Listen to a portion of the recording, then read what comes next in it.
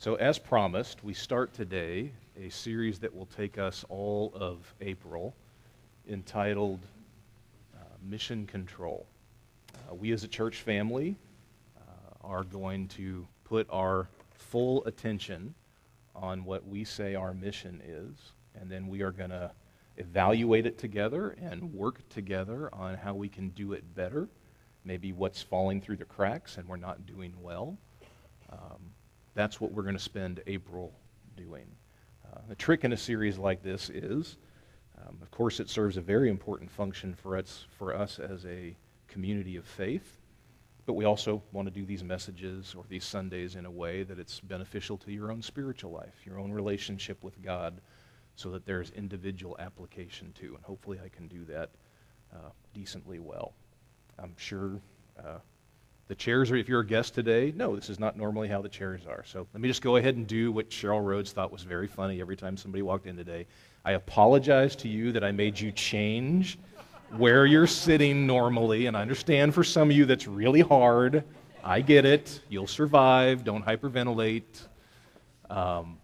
There's a reason, of course, to why the chairs are like this, and that's because when you turn, and in this case do church in the round, or the arc, or the three-quarters square, it turns the attention from the people on the stage who are speaking or singing, and it helps you turn the attention on each other. So, I hope that the chairs, every Sunday that you show up in April, are a visible reminder to you of why we're doing this and what we hope the intent of the series is, which is for all of us to engage together and to listen to one another and to find God's leading together. Today we're going to start with two passages that come to us from the history of the early church. So this is after Jesus. This is from the movement that he founded. This covers about the first 30 to 40 years of church history after Jesus. That book in your New Testament is called the Acts of the Apostles. And these are two passages that, if you were reading through the book of Acts, you would probably blow right by them. These are flyover passages.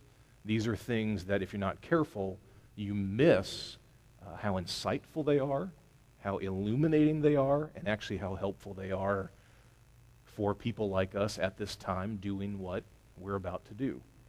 So this comes in the late 50s AD. The Apostle Paul, who is kind of the major figure in the early church, is on his second extended missionary journey. And he and his entourage, we are told, are traveling through what is now central Turkey. And somehow, God communicated to them through his Holy Spirit that they were forbidden to speak God's message, the gospel, the word of God in Asia Minor or Turkey. That's very peculiar because that's what Paul was supposed to be doing.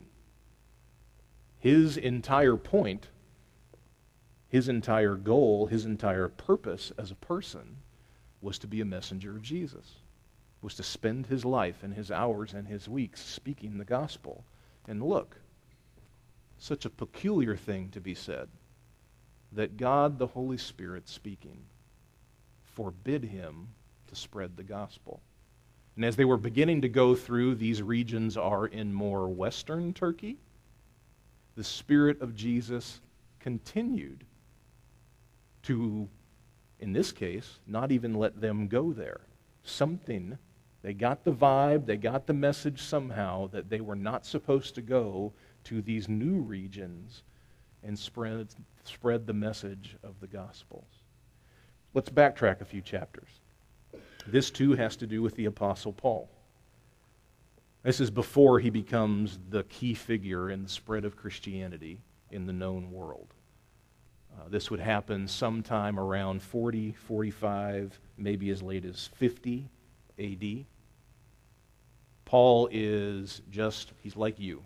He's a convert to Christianity, and he is working as a teacher, called a prophet here, in a church in what today would be the Middle East, modern Syria, in fact. And so there, in the church of Antioch, there were prophets, One of them was named Barnabas, and one of them was named Paul. And while that little church, and I do mean little, they were probably no bigger than us, maybe a little larger. They didn't meet in a rented gymnasium. They probably met in somebody's house or outdoors. When they were gathered together and they were doing exactly what you and I are doing. They were worshiping the Lord, and in their case, they were fasting. So they were abstaining from food and drink. They were taking away a common human bodily need so that they could focus spiritually together. When they were doing that in that very common setting, like we do every Sunday, the Holy Spirit said to them, I want you to set apart for me Barnabas and Paul. So right in the middle of church, God spoke. God's Spirit communicated his message about these two people who were in their midst, who were people just like you, who were ministering and serving. In these cases of Barnabas and Paul, they were teaching. They were communicating God's message within this local church, and God had something much larger in mind. And so the church continued to worship and pray and fast together and consider what they thought God's Spirit was saying to them, and sure enough, they said yes. And they commissioned Barnabas and Paul to spread Christianity over the entire, what would become the entire Eastern Roman Empire. Now, those two passages have one thing in common, and that is a very core belief of the Christian faith, which is that God communicates to us in a very personal, intimate way, a relational way, and he does so through the person of the Holy Spirit, God's Spirit with us. And this, by the way, is one of the things that our critics, or critics of religion in general, mock the most. They would say, oh, really? God spoke to you. What did he sound like? Was his voice a deep bass or a high soprano? Did he have an accent? One would think he would. What did he sound like? Critics of religion find this kind of claim ridiculous. And in the end, what they say you're really listening to is just yourself, your own baggage, your own conscience, etc. And yet, this very basic Christian claim also addresses what within each of us is a very fundamental human longing. We don't just want to believe in God. We want to believe in a God that communicates. And we don't just want to believe in a God that communicates in some book, the Bible in our case, written thousands of years ago, that we can read on a page. No, we want to believe in a God that can communicate like that we saw in Acts 13 and Acts 16. We want to believe in a God who, when he knows it's important or when we seek his counsel, will speak to us personally. And lots of people who are not Christians have that same longing. They want to believe in a God that does this too. And so today we want to talk about how the Spirit of God communicates.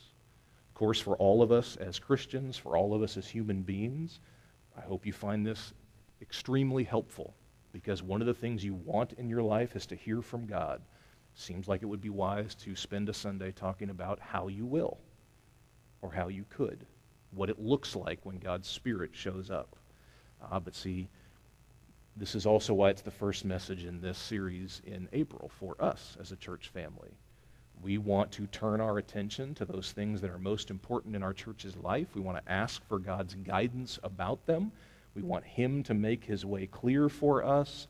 Therefore, the place we have to start is, let's spend a Sunday together considering what it looks like when God speaks. What does it look like when his Spirit speaks? What should we expect in this month that we spend together? Hopefully we'll find that. You will find every week of this series that there will be this here in the middle, between all of our chairs. One of the most common and historic Christian symbols of the Holy Spirit is a flame because of the events of the day of Pentecost. So every time your eye happens to catch that candle lit over the 4 Sundays that we spend together on this series, I want you to remember that's a symbol for God's Spirit being here among us. Even now, as I speak, even as you listen, God is present. God's Spirit is present with us, and He will speak to us. And that will help us remember. So let's talk about 4 basic principles from these 2 passages in Acts that would be very easy to miss if we were just reading through the book, about how God's Spirit speaks to us, how He will speak to us as a church family in the next month, how He speaks to us in our own individual lives too. Let's start with the later passage, the first one that we read. And this is about the Spirit communicating to Paul that he couldn't speak God's message for whatever reason, and he couldn't go into a certain region in modern Turkey for a certain reason. What do you observe there? Well, here's one of the most basic principles you need to put in place as someone who wants God's Spirit to communicate with you. We make very well-intentioned plans as human beings. God has no compunction about changing them, about entering the scene and surprising us by changing those plans that we craft. There are several proverbs in your Old Testament that read the same way. Here's the one that I know by heart. Proverbs chapter 16, verse 9. The human mind, or the human heart, makes its plans, but God guides our steps. The point here is, you and I, as human beings, do our level best to live wisely, to make plans for our families, for our careers, for our off time and our hobbies, for our money.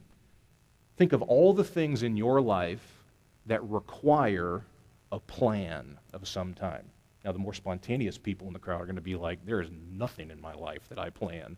I fly by the seat of my pants all the time. Okay. But even for you, I'll bet that there are parts of your life that you would admit you plan. Spending time with family. Making sure you have enough fun in your life. I bet you work pretty hard at planning that out. Where you think you'll be in 5 years or 10 years. How you want to change careers. All of these things are things that we plan. Churches are no different. We make plans. We try to be good stewards or managers of the assets that God has given us, not just our money, but our people and their talents and their skills. The place we call home, and on down the line.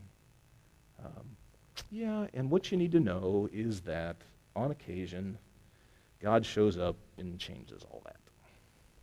He surprises you. And it doesn't mean that it's wrong for you to make plans. You just need to hold the reins loosely enough that He can surprise you and ask you to change them. And herein is the problem. Because when most of us make a plan, we grip it pretty tight. We feel ownership of it. We've put some blood, sweat, and tears into it. We care about it because we have crafted it and we've discussed it with the right people, and there is our plan. And who is God to show up and throw a hand grenade in the middle of our well-crafted plan? Everybody has a resistance to change. Some of us have a fairly low resistance to change, and we're willing to do it fairly quickly. Some of us have a very strong resistance to change, like changing the chairs. Some people can do okay with that. Some people are really not okay with that. It's okay. You have to be able to admit that, because then you're setting yourself up for what you know the Spirit can do and will do on occasion, which is to surprise you.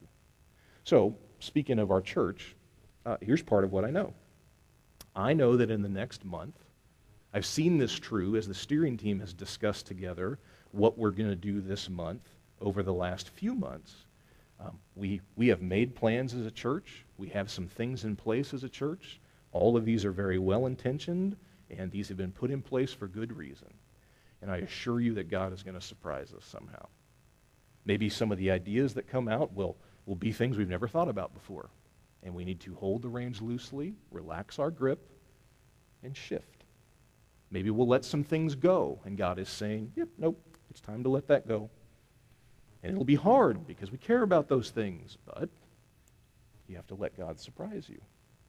This is how it works in your life. God is the one who guides your steps. He is always present. We make our plans, and then we let him adjust accordingly. You are not the captain of your own ship. We just like to believe that we are. This is the first thing you need to know about trying to live a life as someone sensitive to the Spirit's communication. Now here's the second thing you pick up in that first passage, Acts chapter 16. In this particular case, in this passage, the change that God made, or the surprise that God dropped on Paul and his entourage, from a certain point of view, it makes perfect sense. It fits with who Paul was, and yet it's also distinct from who Paul was. Now you have to understand the backstory and where this passage is headed in Acts 16 to get that. So I've told you already, the Apostle Paul is somebody who was commissioned by God to, more than anybody else within the first generation of Christians, spread Christianity all over the Eastern Roman Empire. Just a powerhouse of a minister, an extraordinary Christian person. So he does that. You saw the passage in Acts 13 that we'll get to in a minute, where he's commissioned by the church in Antioch to do this ministry. And so his first missionary journey is to Turkey, and he goes all over modern-day Turkey, and he spreads the message of Christianity. So for his second missionary journey, he goes back there. He thinks, well, we'll just do more of the same. We'll continue to saturate the country of Asia Minor with the message of the gospel. And God surprised him and said no in Acts chapter 16, verses 6 and 7. And Paul probably didn't know why. Frankly, he was probably quite befuddled by it. Wait a minute. I thought this is what you wanted me to be doing for you, God, and yet you're telling me I shouldn't do this anymore here. I don't get it. Well, guess what happens next? He ends up in far western Turkey in a port city, the town of Troas. And there he's stuck. Like it literally reads, you can read the story in Acts 16, he's like stuck. He doesn't know what to do. He's like, well, I've gotten to the end of the continent, now there's ocean. Where do I go next? I don't know. And God's Spirit shows up to him in a dream and says, I want you to go to Greece. And so for Paul's second missionary journey, he hops over to Macedonia and Greece, and Christianity begins to be spread in an entirely new region. No one had ever been a Christian there before, until God said, stop in Turkey and say yes to going to Greece for me instead. So see, this surprise or this change that God brought to Paul fits very squarely with who he was. It makes sense. He was somebody who was supposed to be spreading Christianity. The change was where he's going to do it. This is going to be how it is for you too in your life. Most of the time, when God shows up and gives you direction or guidance about something, it is not going to be an abrupt change from your past. Unless we're dealing with a sin issue or a moral issue, and then it will be. Most of the time, when God shows up and communicates something to you, it's going to fit with your past. But it's going to send you off in a new direction that is distinct from it, like Paul in that case. So maybe this new career shift for you that you're considering, what you need to do is, instead of seeing the discontinuity, see the continuity between the two. Maybe you're going to leave one field for another, but you can see that the new field that you're heading into fits very snugly with the person that God has made you become up to this very point. Your story matters. Your journey matters. God has been guiding the steps of your life journey every day, every week, every year. Sometimes he's done it because you've been willing. Sometimes he's had to do it with you not knowing, because you haven't been paying attention. But he has guided you to this point, and whatever he tells you to do today is going to connect with that journey that you've been on up to now. It may not sound like it, but that little insight, for my money, is one of the things that you need to carry with you the rest of your life, because it will prove the most valuable to you. It will help you make sense of where you are in your spiritual journey and what God might be calling you to do next. It always fits together as one big story, just like it did for Paul. This will also be true for our church. Whatever it is that we adjust, whatever it is that we change, whatever we add, whatever we subtract as a result of the next few months discussing and praying together, it is going to fit with the church that God has led us to be to this point. It is not going to be radical disjunction, because that's not how God works, just like you saw in Acts chapter 16. God has had us on a journey to this point through lots of twists and turns, lots of ups and downs. He has been the one to guide our steps. And now we know that whatever is next is going to fit with the journey that has come before. Make sense? Let's put our attention for a minute on Acts chapter 13. So this is where Paul is commissioned by his church in Syria to become this spiritual superstar and take Christianity to the Roman Empire. This happens a few years before the events of Acts chapter 16. In this passage, there are a couple other things to pick up on about listening to God's Spirit or hearing God speak that will prove invaluable for you going forward as someone who wants to have a relationship with God, but for us as a church family as we seek to have God speak to us over the next month or so. The first thing you notice in this passage is that God's Spirit showed up to speak because they were doing the necessary work to listen. They were doing the work necessary to open their spiritual ears to God speaking. In this case, what that meant is they're a church that's not just an individual. So as a church, they're gathered together, as is their custom, and they are worshiping together. And they even took the extra step of doing some fasting together, abstaining from something very common in their lives so they could be more spiritually focused together. And the expectancy for them was when we purposefully, deliberately, intentionally take the steps of worshiping together and fasting together, we kind of expect God to show up and speak. We're not real sure what he's going to say. I don't know that they anticipated that Barnabas and Paul were going to get an airfare to Cyprus to go be God's missionaries. I don't know. But they did expect God to show up and speak. And then when God did say, set aside for me Paul and Barnabas to go do my work, they were intentional again about figuring out whether or not they heard God right. They prayed and they fasted them more together as a church family to make sure they were correct in what God said. They were willing to do the work to hear from God. This is one of the common misnomers about cultivating a relationship with God that is very intimate, very personal, listening to God's Spirit in your life. Sometimes God has something to say to you and he is not going to let you get in the way.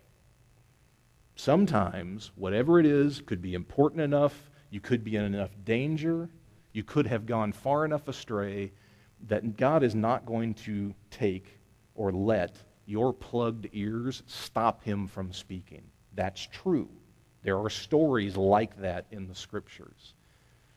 But if you want God to guide you, if you want God to give you counsel on a more regular basis, in a more ordinary way throughout your weeks and your days, you have to do a little work to prepare yourself to hear from him. If you're not willing, for instance, to periodically subtract the noise and the movement out of your life, and just be still and quiet, and pray simple prayers, and then listen to how God guides your thoughts and your heart, or brings a new passion to your soul. If you're not willing to do that, I don't know that you're going to hear God nearly as often as you want to, or as often as he wants you to. If you're not willing to cultivate a prayer life where you are intentional about praying not just for the needs of your family or yourself or your neighbors, but praying about the things that God cares about, like expressed in the Lord's Prayer, his kingdom coming, forgiving other people the way that we want to be forgiven, knowing that we are easily tempted, easily the prey of evil, and so we need his help to avoid both. If you're not willing to pray about things like that, then I don't know that you're going to hear God speak to you about things like that. You see my point? How much work are you willing to put in to open your heart and your spiritual ears to God speaking? We as a church family are going to do some of that. I told you before this month that we need you to fully participate. We need you to be invested. If you are invested, then God will begin to move you and speak to you, and you can share that with us. Those of you who choose to be detached or not be invested, I don't know how much you're going to get from this. Or better said, I don't know how much you're going to feel God's Spirit speaking to you or resonating within you about what other people have to say. It takes work. This is why most people want to be spiritual and why most people aren't. You get that? There is a real difference between those two things. I want to be a good Christian. How often am I? I want to be a spiritual person. How often am I? I want to have a relationship with God. What does my actual relationship with God look like? It takes work. There is no way for you to hear from God the way that human beings like you and I want to hear from him unless you're willing to do something, to open your ears to hear from him. Are you willing? It matters. It matters for you, and right now in our church's life, it matters for us. Here's the other big picture principle that you pick up from Acts 13 about listening to the presence of God's Spirit in your life. God's Spirit all over the Scriptures, not just in this passage. What he's going to do is bring you to a place of choice. Now, in the case of Acts 13, this choice was both for the church and for Paul and Barnabas. I would have liked to have been there, okay? Right? So I told you, it's not a setting much bigger than this. There aren't more people than us here this morning or on a normal Sunday for us. I would have liked to have been there to see how this played out. So here they are. Everybody knows everybody, right? It's just like here, you kind of know the people who are a part of our church family, and they're worshiping together, and the Scripture is being read, and it's being taught, and they've fasted together as a shared spiritual discipline. And then somebody, right? I mean, nobody likes to do this in church. Somebody raises their hand and goes, I kind of think God is speaking to me about something. And whoever it is that was leading worship at the time goes, great, okay, stand up and share. And their knees, just like you, their knees are shaking and they're sweaty and they're like, I cannot believe I'm doing this. And their wife is tugging at their shirt to sit down, right? And so the person who raised his hand and felt God's Spirit say something goes, Paul and Barnabas have been such powerful ministers among us. They have done such great work in teaching and sharing God's message with so many people, and God has used them in such a powerful way here in the region of Antioch. Man, I kind of get the sense that we as a church need to come together, pool a little money, and pray over these two individuals and send them out. We need to send them to first Cyprus and then Turkey and then eventually Greece and eventually Rome, and some people think even Spain. We need to send these guys out and turn them loose as a church family. And of course, imagine if you're Paul and Barnabas. You're like, whoa, I didn't sign up for that. I've been in Grand Rapids my whole life. I'm not leaving. Imagine. Or maybe God was speaking to them too. And they go, I probably would have never said that on my own. But yeah, that's right. This is what God wants for me too. God brought everybody there. The church, Paul, Barnabas, brought them to a place of choice. And he said, look, this is how my Spirit's leading. It's very clear to everybody here. What are you going to do? They could have all, ruined the spread of Christianity. Christianity would have been a minor religion confined to the Middle East, Lebanon and Israel and Jordan and Syria in modern terms. if this one day, on this one Sunday, in some small church in Antioch, either the church at large or Paul and Barnabas said, yeah, no. I'm happy with what I am. I'm happy with what I have. I'm happy with what I do. No. I'm not going to say yes. And what you and I know to be the wildfire spread of Christianity over the Roman Empire never happens. This is what you can expect in your life. God is going to bring you to a place of choice when he communicates to you. I don't know about what. Could be about an attitude change, a priority change, could be about bigger shifts than that for you. But you should expect that he's going to bring you to a crossroads at which you get to say yes, or you get to say no, or not yet, or I'm scared, and you stop. What will you do? We as a church will face the same thing over the next month or so as we work together. We will face together choices to make. What will we do when God speaks? What will we do about this mission that our church has, that we all love, and know to be crystal clear as the most important things that any Christian could do based on the words of Jesus? What are we going to do? What do you choose? God's Spirit wants to affirm to you that he loves you. God's Spirit wants to affirm to you that you are a child of God. These are things that the New Testament says explicitly God's Spirit will say to all of us. Here's the other thing he's going to do for you. He wants to keep pushing you forward. He wants to keep molding and transforming you, and the only way he can do that is to bring you to places of choice, at which you get the great spiritual opportunity to say yes, and it will change your life. The more times you are able to say yes to the Spirit's prompting or the Spirit's message to you, the more you will continue to grow and to expand, the more you chart the kind of spiritual future for yourself that you long for. But you have to say yes. I want to finish today with just a couple of great quotes from two 20th century Christian leaders about the presence of God's Spirit in Christianity and how vital it is and distinct it is about what we believe about God and who he is and how he communicates. And I want you to see in these two quotes that this is what we as a church family hope that he will communicate to us and for us going forward as well.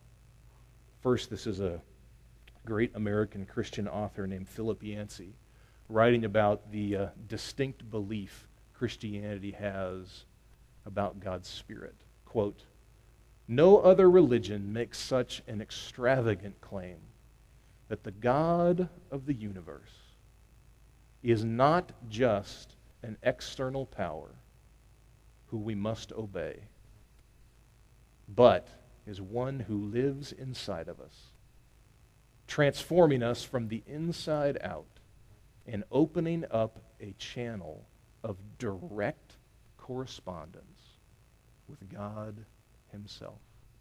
Yeah, that's what you and I believe as Christian people. We just want to experience that. And as a church, we want to experience that in the next month or so together. And this is a leader in the Anglican Church in England named John Taylor from the 20th century, reflecting upon how he has seen the Holy Spirit communicate to him and to the churches with which he has been involved. He writes, quote, "My own attempts to understand the Holy Spirit has convinced me that he is active in precisely those experiences that sometimes we think are very common, like, in the case of Acts 13, a normal Sunday worship service, like any other.